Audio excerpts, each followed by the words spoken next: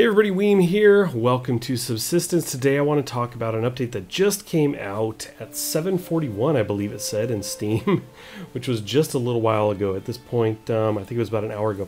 This is a new game mode update. It's got a couple other changes as well, and I thought I would kind of roll through those really quick. I've got the screen up here, and you can see right away, easy, normal, hardcore. This is a new thing, and it actually has a description on the right of the things that this changes. We've been pretty much playing on normal, the only mode that there's been, but now with easy you can see that there's less predators and that players are mostly going to be interested, as they say here, in crafting and building. That would be kind of you'd play easy if you wanted to play in that kind of building mode. Hardcore, on the other hand, as it says, is unforgiving and unfair. The predators are tougher, and you start with just one life, but you can buy more, it sounds like, at an increasing cost. It's going to get more expensive every time you die. That's a mode I kind of want to check out, even though I'm terrible at this game. I love that kind of stuff, so I may check that out at some point. Now, additionally, down here you can see we only have continue from last save on this profile. They made a change. It used to say that here. I forgot if it was above or below this, but you still had to start solo, and that could wipe your profile out. So they've actually removed that for a profile you've used, and now you can just hit clear if you actually wanted to intentionally wipe this out. Next on the list of updates is one involving the mob spawns and their proximity to you when you spawn in. Apparently it has been changed such that when you spawn, you won't be spawned in close proximity to other animals. So that's good. I don't think I've ever had that happen. I've died a good number of times, but I don't think I've spawned and had a mob immediately next to me. But that's definitely good to know that it won't be happening now.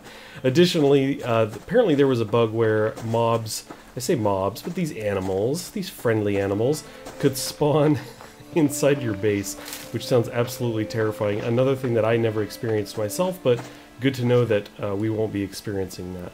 There's another note related to the animals in the game, and that is that now when you clear them out, they will actually stay away for a longer period of time now. They were respawning pretty quickly after you kill them, and they would respawn immediately on a reload of the game, but that's actually changed now. They're on a longer timer, so you can actually clear out an area, and it will remain safe for a little while. And apparently that will now persist through saves as well.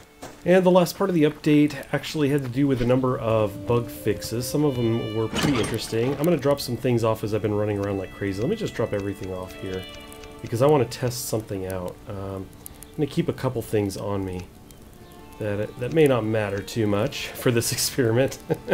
So we're going to carry these two. Let's leave the pick. We're going to leave the gun, which is upgraded. These two we would respawn with, but these two we wouldn't normally. So anyway, those list of updates were pretty brief, although the last item does say many other small fixes. But basically there was a fix for an exploit of being able to kill a bear standing on a foundation with your axe, hitting them and interrupting them. There was balanced animal spawns in certain areas. They apparently fixed a bug where the dropped kit, like your kit when you died, would spawn on the floor. Sorry, on the roof or the upper floor when killed in a base, it said, which is interesting because in the last episode of my series, I died standing right in front of my storage there, and when I came back it was gone. I crouched down and looked under and didn't see it, but I didn't think to look on the roof, so that's kind of a bummer. I should have done that. Reading that update now makes me think, it was probably up there, but that's okay. Finally, it says that they've added hints regarding dropped kit despawn time, animal leveling system, and free starter M9. So that's what I want to test. I want to know about the dropped kit timer hint, added hints regarding dropped kit despawn timer. So I want to see what that means exactly. I don't know what that means. Is there just going to be a timer on my screen? I'm assuming it's as simple as that, but I'm kind of curious. I'm also curious how long the timer is, because I have no idea. So this timer will definitely let me know. So we're going to die real quick. Oh, look at that. Did some damage to the bear. We are dead.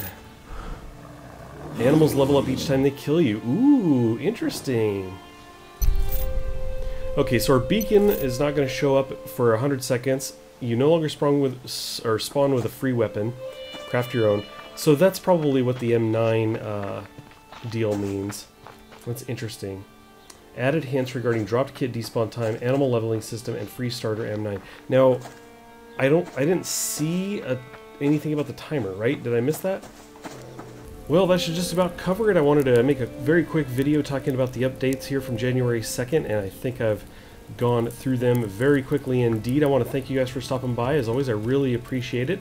For those of you who haven't checked it out yet, I do have a running series on this game. In fact, this is my base from that series. I'll be picking this up again tomorrow. So if you're interested in that, I'll have a link to the video right here for you to click and hopefully enjoy.